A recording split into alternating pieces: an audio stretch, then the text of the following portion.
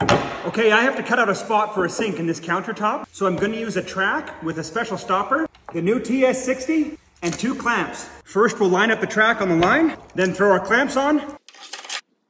Then we can put the saw on, and this line right here at the back will mark the back side of where the blade will cut into the plunge cut.